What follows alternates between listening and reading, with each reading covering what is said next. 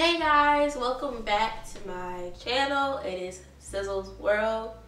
Sydney, Sizzle, Sid the Kid. You know who it is. First I just want to say thank you all so much for watching all my videos, especially HU21. Kudos to y'all. Whoop, whoop, whoop, whoop. Okay, second but no, I was in SOB yesterday and this one girl, she was, I'm sorry, I don't know your name, but she was like, you know, you really pushed me to go here, seeing all your videos. I was like, thank you so much, like I appreciate that. I mean, because you have to realize, like, I've just been making videos just to really make them, kind of just to inform you guys like what's going on here at Howard. But outside of that, like I just make videos, put them out there. Whoever sees them, sees them. So I just want to thank you guys so much for watching my videos. And if you ever see me on campus, you know, just come up and talk to me. I'm very friendly, very talkative. If you can't see that from these videos, then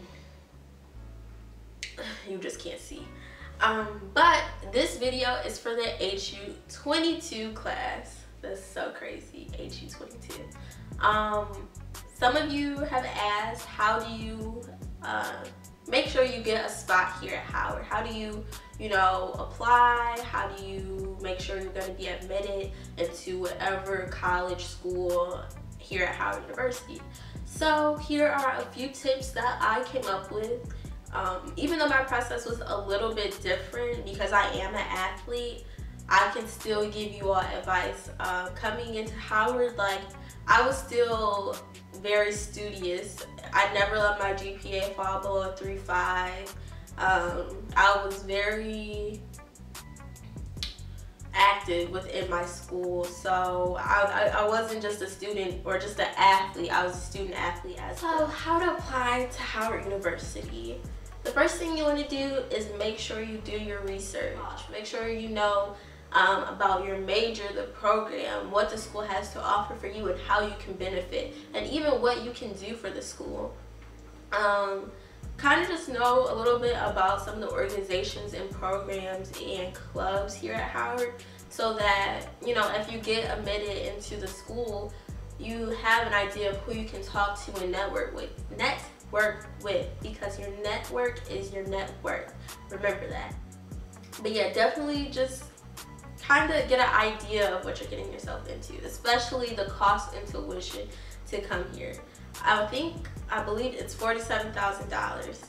As an athlete, I'm so blessed, but no matter if you're paying for it, your parents, the government, the whoever, whatever is paying for it, just know why you're here and make sure this is really what you want. Because I'm not saying like think about other schools, but if you can't necessarily afford to pay $47,000 a year, obviously there are other options, but just know, like, find scholarships, apply to everything you can think of, because the money is out there. You just have to be willing to go find it. And for myself, it was the same thing. I wasn't sure how I was going to pay for tuition. My mom was like, you're going to college. If it's not for athletics, you're still going to college. So I didn't want to have that burden sitting on her shoulders. So me being me, I went out and I dug for everything. I reached out to whoever I could to see how I could reach a coach and how I could just put myself out there and make myself known. The second one I have for you is try to excel in everything you do, no matter if it's your grades, sports, even if you fell off your first semester or your first year of high school. Just try to come in strong, because they really do look at the overall package of what you bring to the table. If you aren't applying yourself in high school, and you're taking really easy classes, you're just passing by on the low just to get by, Howard is not gonna be so thrilled and say, oh yeah, you're just taking like basic math for 2 years. Like, don't do that to yourself, please don't, because I've seen that happen to a few people, and that's why they weren't able to get into certain universities. So yes, make sure you just really try to push to be the best that you can. The third one is your extracurricular activities.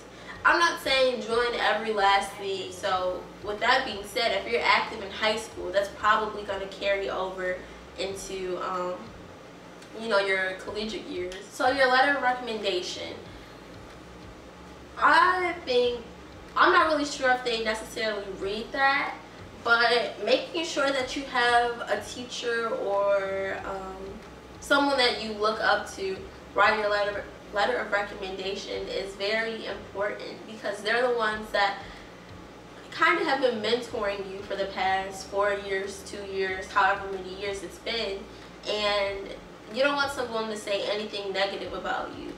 I know at my school, they don't actually get to show you what they wrote unless they want you to proofread it or something like that to make sure the information is correct.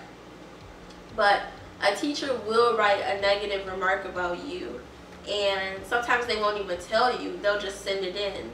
So you want to make sure that the relationships you're building with your teachers are, as I said, are authentic and are real as possible, because you don't want that to be a reason why you were turned down from Howard or Hampton or Michigan State, wherever you're applying. The next one I have for you is your personal statement. So this, for me, I've never been a great writer, so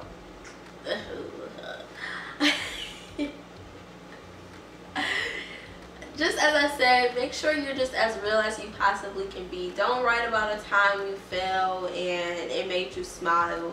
Write about something that really made you change how you change your perspective. Write about a time where someone in your family passed away and it made you want to push harder in school. I wrote about a time when I false started at Junior Olympics for the 400, and at that point I was like, wow.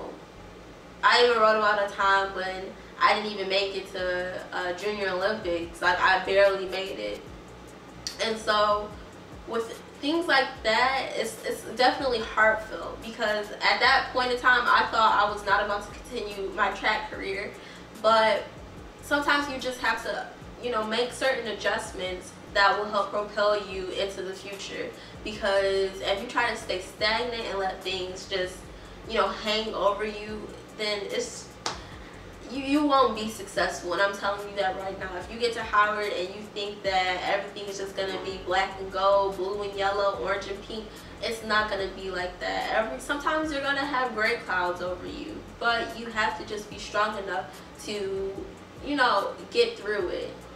The last thing I have for you guys is to just take a breath and relax.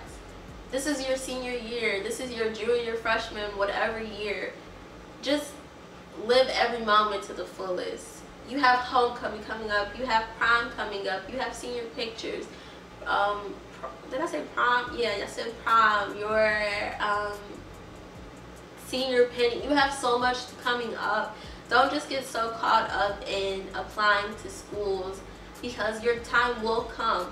But just realize that there's so much more to life than just applying to schools and sitting at your laptop like, oh my gosh, did I get in? Did I get in? If you're meant to be here, you're meant to be here. And I hope that each and every one of you watching this video gets into Howard University or whatever prospective school that you're trying to get into.